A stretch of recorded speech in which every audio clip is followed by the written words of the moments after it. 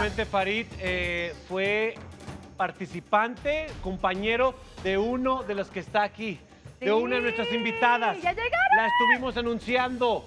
Huelen a coco las dos, Milau. Así es. Estamos muy contentos de recibir, después de su gran participación en Survivor México, a Curvy Zelma y a Serrath. ¡Ay, Dios! Vamos, vela nomás. ¡Vuelta! ¡Qué emoción! ¡Oh, my God! ¡Hola! ¡Venga, estamos con miedo de que mira, pásale. Aquí, podemos tocarnos. Pueden tocar por favor. Tomen asiento. Tomen asiento. Oye, mana. ¡Qué bárbaras! ¡Qué bueno tenerlas acá! ¡Qué alegría, de verdad! Dijimos, ¿va a traer la tanga? Sí, trajiste la tanga. Ahí está la tanga. Mi público me dijo, Serrath, mañana que estés en Venga la Alegría, lleva tu tanga. Y el público, lo que pida. Tú te debes a tu público. Yo me debo a mi público hermoso que me ha apoyado tanto en esta loca experiencia. Oye, y aparte estás mojadita, así como charoleada, pues como que te pusiste el morol antes de salir. Me puse un poquito de bloqueador. Está bien, está bien. Santo, Está bien fuerte la lámpara. Por favor, cuéntenos qué han hecho desde que llegaron, pisaron tierras mexicanas. Oye, yo pensé... ¡Comer! ¡Bañarme! El baño más lindo de mi vida, la comida más deliciosa, la experiencia de ver comida limpia y comida que tú no cazaste y comida que es gordita. Entonces fue como, y bañarme, sentir el agua limpia y ver todo escurrir de negro y dormí tantito y todo el una cama de verdad. No, se valora todo, ¿no, Curviste? O sea, todo lo que no tuviste se valora. Todo, se valora impresionante y es cuando te das cuenta y dices, no me vuelvo a quejar de te lo juro, de ninguna tontería. Porque ahí no tienes nada, bueno, pero tienes eras todo. bien diva aquí en Venga la Alegría. Ya sé, bien diva. No, de verdad es que el no tener nada y dices, tengo todo, porque realmente vives en el hoy. Estás cazando y hay comida, tienes que hacer fuego, pero realmente estando aquí como vivimos nosotros, no estamos tan en el presente.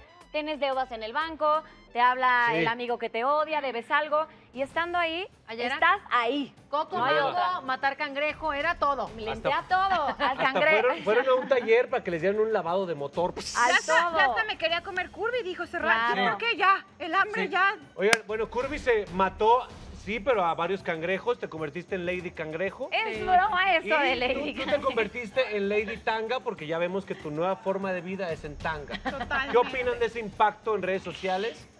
¿Cómo lo tomaron? Yo, feliz, obviamente. Tú también tienes cuerpazo. Mi tanguita me acompañó en esta aventura totalmente.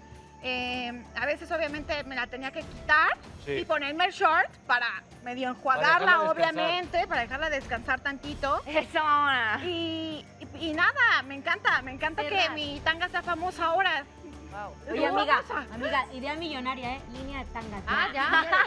Desde ya. Y estoy pensando si voy a subastar mi bikini, mi sombrero. ¿Qué opina el público? ¿Qué? O sea... @Venga la Alegría TVA, escriban, ¿quieren la tanga y el top?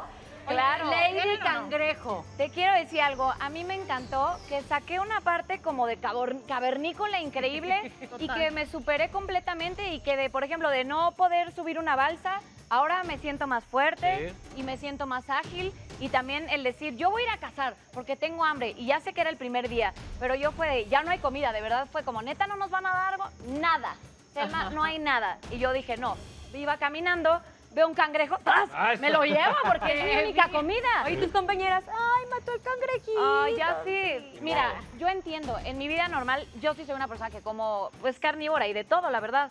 Pero es mucho más cruel verlo, aplastarlo, oírlo, sentirlo, limpiarlo. Yo era de las que lo limpiaba la mantarraya. Y cosas horribles. Es algo de vida o muerte, o sea, es sobrevivir. No eres tú al 100, porque estás haciendo, entra en ti algo de decir, es que es eso o no como. Instinto. Chicas, las vimos en cada una de sus batallas, estuvimos con ustedes, les aplaudimos. En un principio pensamos que había una enemistad entre ustedes porque cómo la arrastraste a Serrath y cómo te subiste arriba de Serrath, pero... Me traicionó. Ahora que mana, el juego se llama Survivor México, es de vivir, de sobrevivir y por eso pero me traicioné. Pero la realidad es lo que tenía que hacer. Y está bien. Ay, está bien. Espérense, por ahí no iba la pregunta. A ver, súbete arriba de ella nomás para A ver, ¿sabes qué será? Yo no dije nada. Yo lo grabo. Yo no dije nada, simplemente la verdad. ¿Me traicionaste? Sí. ¿Se trata de eso? Sí. Pero está ahora bien, te voy a pero decir es la algo. realidad. Si no te traicionaba, hija, me iban a sacar con el montón de los que iban a sacar ahí, te tenía que traicionar porque éramos 5 contra 2. Sí. Pero al final... Bailó Berta. Ya cambiamos el bailó Berta y ahora hablaremos de eso. Oye, pero por ahí no iba la pregunta. La pregunta era... Perdón, una disculpa. La pregunta era, ¿qué tantas cicatrices deja a Serrath y a Curvy Survivor? A ver... Físicamente, a ver. Físicamente. Mira. Una. Wiwis, ahí estás. ¿Se ve? No sé si Una. está. Ah, bueno, sí. 2, 3, 4, Para que vean que sí 5, fue real esto. 6, 7, 8, 9. La más fuerte que tuve, que fue acá. Ay, Serrath. Esta que me dolió mucho, que fue... ¿Qué fue eso? Horrible. No sé si recuerdan cuando en el tronco me caigo en el río, en el lago, no recuerdo qué era. Me caigo y me pego con la tabla, con la madera. Se me abre aquí. Se ve horrible ahí. Se me abre aquí, todo esto estaba ¿Quién así. quisiera hacer cicatriz? Sangrado, o sea, con sangre. ¿Tú nunca habías tenido una cicatriz? Nunca en la vida. Nunca en la vida una cicatriz. ¿Neta? Ni de niña Ni te de niña. caíste. Mi mamá me traía como muñequita. Serrath, siempre traigan la de la mano para que no se caiga. Imagínense, porque esta experiencia para mí... No, y ahorita ahí se te ve la cortadota. Cambió totalmente. Capi, acá. No, digo acá, pues acá. Mira, ahora no sé, gracias a Dios pasó el tiempo y me recuperé, pero no sé si vieron mi cara, no sé si vio. Yo pensé que tenías lepra en algún momento. No, yo pensé que me iba a morir, aquí. yo dije, ¿qué es eso? Sí. O sea, estaba como un camarón, destrozada. Bueno, traigo ahora otro color, pero ve que bien superó. Es más, les voy a contar que estaba tan roto mi cuerpo que un día en un juego agarraron, me tocaron, nada más de tocarme, y se me derritió y se me hizo como una herida acá. Tengo en el cuerpo muchas heridas, pues bueno, yo vengo en tapada, ahorita no, pero con gusto les voy a Tú poder regresaste enseñar más. como Beyoncé, de verdad, te ves muy bien. Hola, single ladies. Hola, single ladies. Oye, no, pero lo que más te llevas es que, por ejemplo, yo no era alguien que, pues no me quejaba realmente, me picaban 2 avispas, no le dije a nadie, no lloré, no hubo problema. O sea, me caí, me raspaba en los juegos, era una mujer y soy una mujer muy entrona porque dije, si me caigo, ¿qué puede pasar? Me levanto sangrada, llorando, pero me levanto. Y nos quedó claro, oye, si había alguien que nos daba polémica, era Curvy y era Serrath. Estamos viendo ahorita imágenes de los encontronazos. Claro. ¿Se acuerdan de ese primero? ¿Y ya se conocían ustedes antes? No la conocía, la había visto, o sea, sabía que ella es de Azteca. Se me hacía muy guapa, me encantaba cómo la peinan, cómo la maquillan, pero también me daba miedo porque yo dije, esta es muy villana. O sea, esta es muy... qué miedo pelearme con ella, yo no me quiero pelear con ella. Pero no se te vio que tuviste miedo, ¿eh? El miedo no se vio en ese primer encontronazo que la tenías abajo. Y de hecho, yo traía el brazo marcado de Curvy aquí. Ah, bueno, y a mí me dejaste un hollito. Sin maquillaje tengo como una marca que me dejó Serrath porque ahí en la pelea... En ese encontronazo, cuando nos dimos duro... Cuando te cayeron 80 quilates de oro, hija. Exactamente. Enteros. Yo traía aquí la mano de Curvy Zelma, sí señor. Podrían Y actuar, yo ¿no? le dejé... Ella me dejó aquí algo, pero no se ve porque estoy maquillada. ¡Claro, dice Serrath! ¿Qué dijo? ¿Qué Pues si podrían actuarlo, o sea, La nada más para batalla. recordar este momento. Ponte en el piso. Era- ¿Qué? Lista.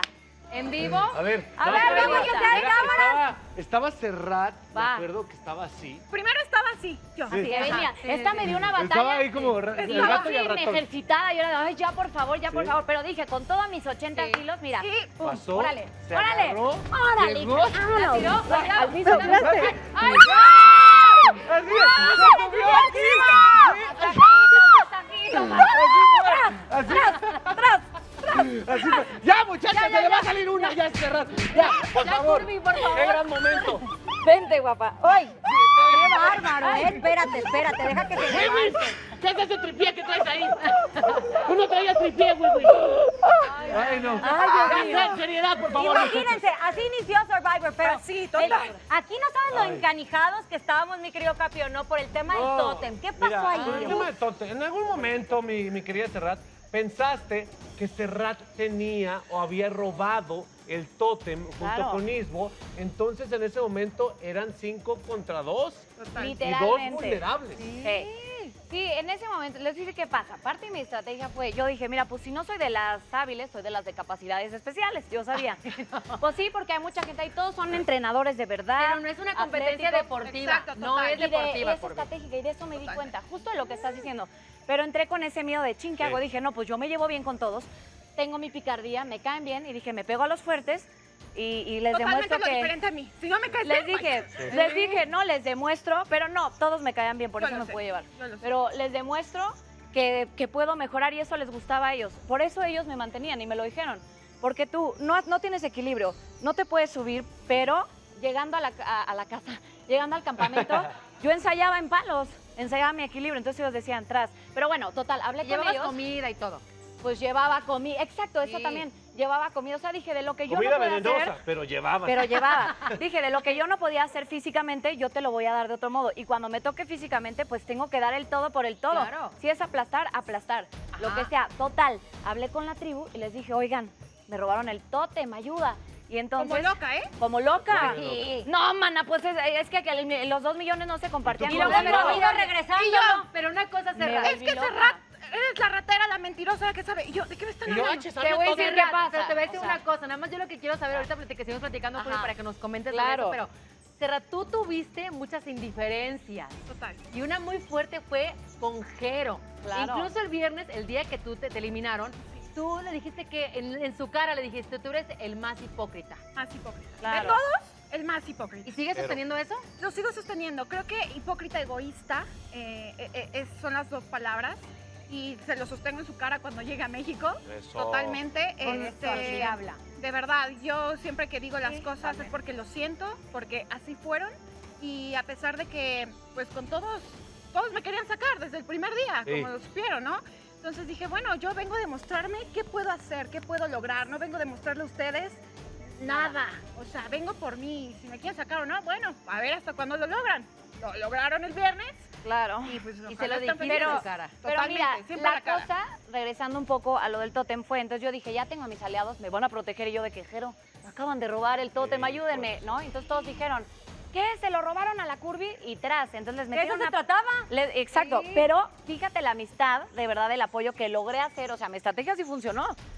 Toda la tribu éramos 5 contra 2. Pero de tú, entrada, aparte se entrada, lo regalas al otro güey, no. pero de entrada, lo que nos molestó en el momento, obviamente, Papi, tranquilo. ¿Sabes el coraje que me dio? Pero cuando es que- se lo Es regalas? que obviamente el juego era si se lo robó. exacto. Ismo no tenía que decir, me lo Exacto. robé. A ver, pero se le hizo presión social y por eso Mucha dijo. presión social. Dos cositas porque se nos va a ir el tiempo que no podemos dejar pasar. tanto. Número 1 Ok.